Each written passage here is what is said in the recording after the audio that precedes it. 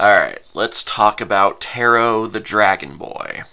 So this is a Toei movie.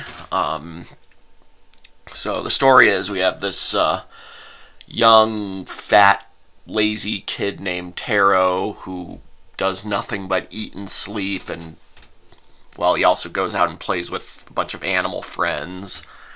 Um, so, yeah, he's lazy and doesn't get any work done in the village, but I guess nobody really dares make him work anyway because he's already, like, strong enough to wrestle a bear, as they established. So, yeah, he's probably stronger than any of the other villagers already, but yeah, then a Tengu shows up, and yeah, look up Tengu, Tengu, if you want more info. But he shows up and gives him a little potion that he drinks, and, you know, makes him even stronger. He's now, like, superhuman.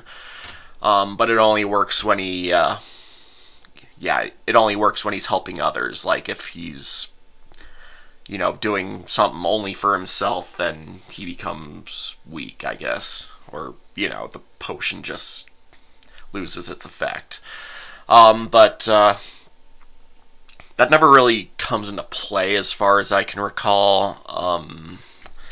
Because from here on out, he's pretty selfless. So, yeah, I do appreciate how he goes from lazy and selfish to, you know, selfless and helping everybody, but I don't know, there wasn't really much of a transition between the two character states. So yeah, little nitpick there. But yeah, so first he helps save this girl from this red demon, and apparently these characters like the Red Demon and the Black Demon go by different names in Japanese, but again, I watched the English version with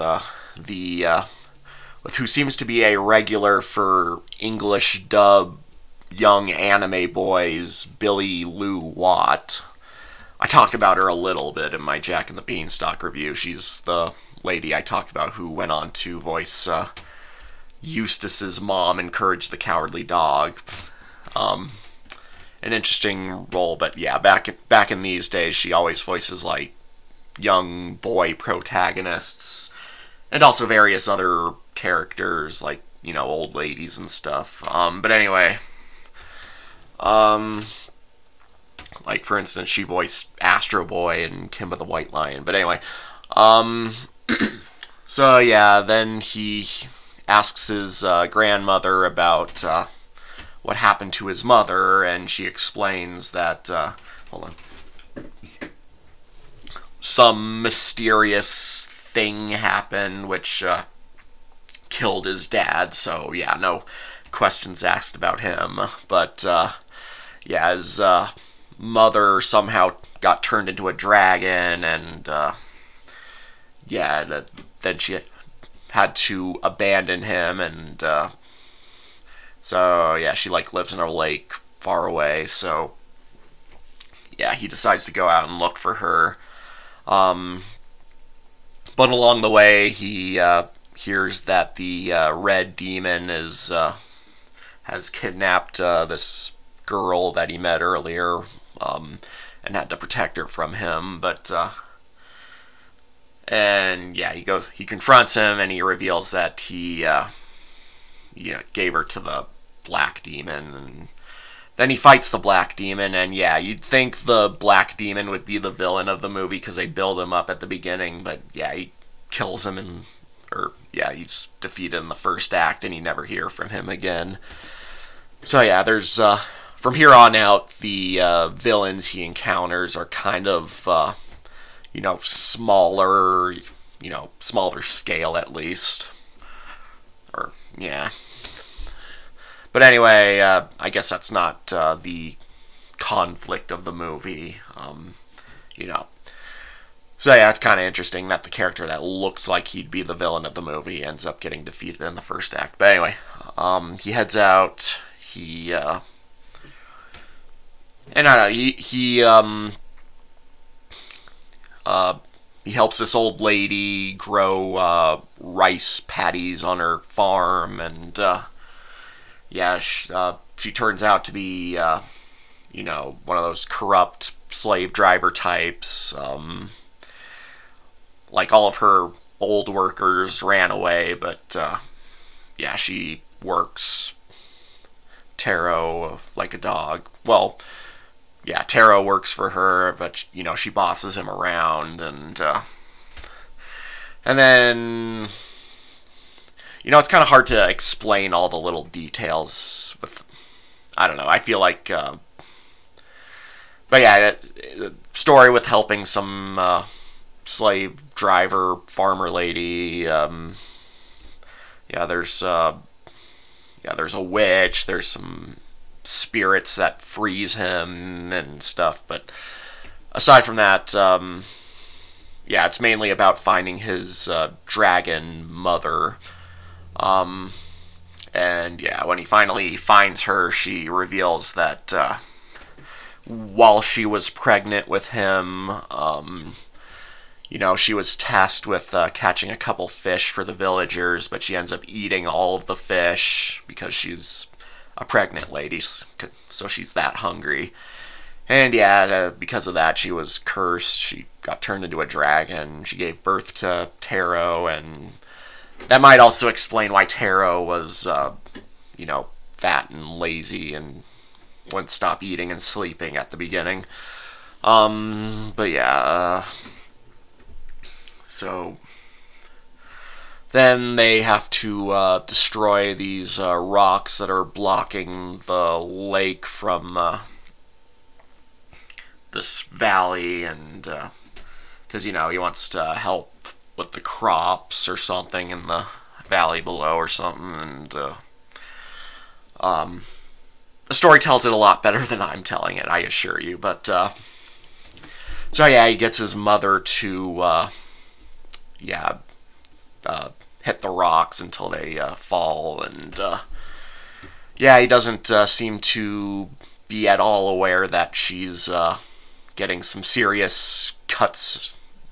Yeah, she's getting some serious scars in her skin. She's basically dying because, it does raise the question, couldn't he have just done it himself? Because, he seems strong enough to do it himself. But yeah, instead he gets his mom to do it, and she's clearly dying, and he's not aware of it. So yeah, that kind of bothered me a little bit. But yeah, when she's dying, and he grieves over her, but then, because of her selfless act, the gods change her back into a human, and also there's some almost traumatizing imagery of the dragon, like, being so broken up that, like it's got a bunch of nasty scars, and you even see its, like, ribs. And yeah, and then when she changes back into a human, you see the dragon, like, rotting away before Taro discovers her naked body inside. She changes back to a human, and that's the end of the movie. They save the village, blah blah blah. I assure you, the movie tells the story a lot better than I do.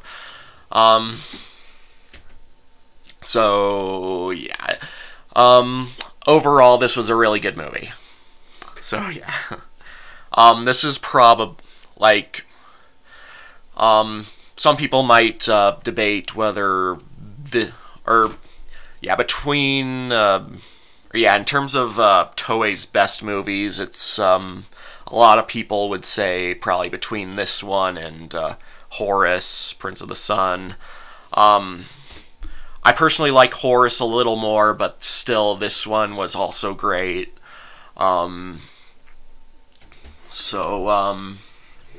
Let's see. The animation is very nice. The backgrounds are gorgeous. Like, yeah, they look a lot like paintings from or yeah, Japanese paintings or something. Let's see, you know, yeah, there's some nice character development, even if you know, Taro's sudden change into a selfless hero might have been a little sudden. Otherwise, I probably wouldn't say there's much to the characters, but it is a good story. It's compelling. Yeah, it is very well told. So yeah. And again, there's some somewhat trouble. Well, in terms of imagery, like, you know, like the dragon getting you know, banging its head on the rocks constantly until it's like a bloody mess, and then you watch it rot away. There's that, and then there is quite a bit of nudity in here. None of it is like done in like a sexual way or anything, but yeah, you do see a lot of like little boy genitalia, including Taro's. Yeah, there's quite a few naked and almost naked kids running around. You know, I guess they didn't really care about dressing kids up that much back in the back in ancient Japan.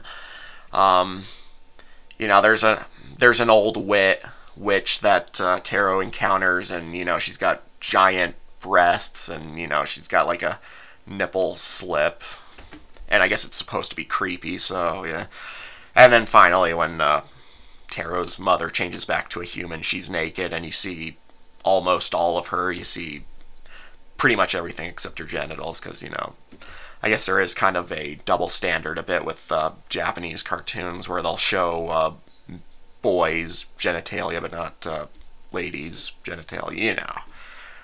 Well, anyway, I don't need to keep talking about nudity.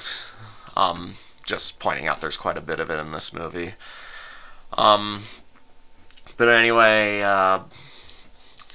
yeah, there's some good action scenes. Not the best I've ever seen, but, you know, it's, yeah, it's just very well animated and well told, and yeah, for that, I think this movie deserves an 8 out of 10. So yeah, like I said, I don't like it quite as much as Horace, but, still, it's a very, enjoyable film. And yeah, if you're interested, I'd say definitely check this movie out. And yeah, I guess if there's anything else I feel I need to add, I'll put it in the comments, because I can't really think of anything else significant to say at the moment. But yeah, overall, great film. Highly recommend it. So, yeah, I'll leave it at that for now. Mash it and smash it, signing off.